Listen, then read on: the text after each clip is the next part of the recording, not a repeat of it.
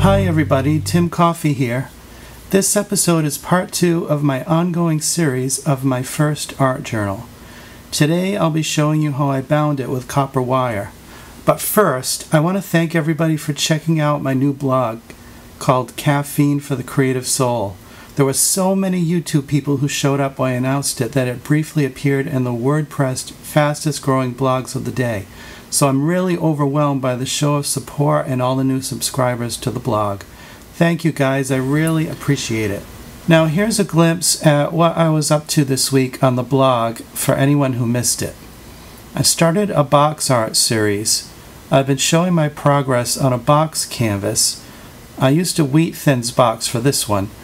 I plan to keep working on this piece until it's finished, and I'll post my progress every day on the Caffeine for the Creative Soul blog. You can find a link to the blog below this video, and you can subscribe to receive email updates on the top left menu bar on the home page of my blog. And now back to my art journal. I painted each page inside the journal with a different color of acrylic paint.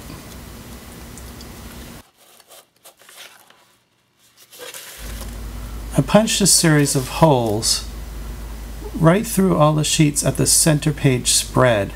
I used a sculpting tool that was hanging around my studio to do this, but you could use anything sharp that could pierce some holes. You can see the spacing I used to punch the holes here, but you can use any spacing you want. You just have to remember to avoid any staples that are holding the journal together as you're punching the holes. I cut a piece of wire about 3 times the height of the journal.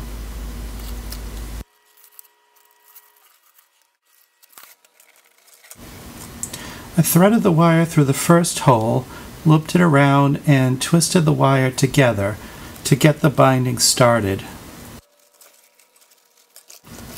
I used a pair of flat-nosed pliers to pinch the wire at the end to hold it in place so that it doesn't poke anyone.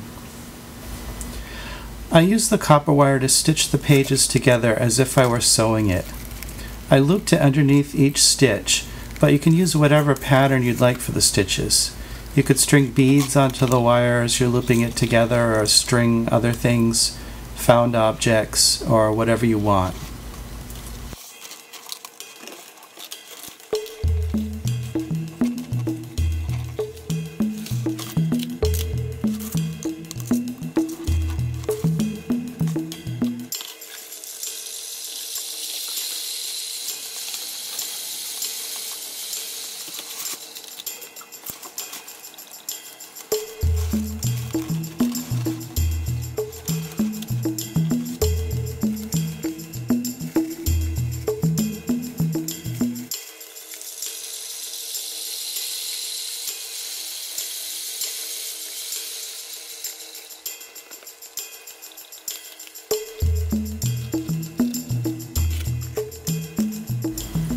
When I reached the end of the wire, I used a pair of round-nosed pliers to finish off the end.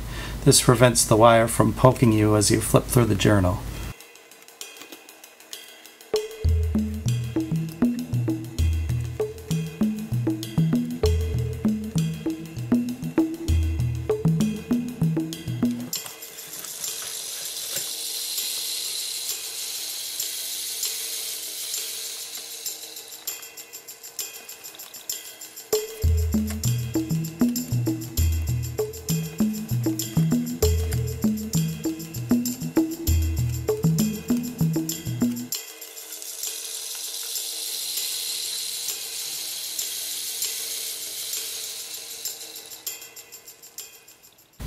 Then I cut some strips of cotton quilting fabric and tied them to the copper wire.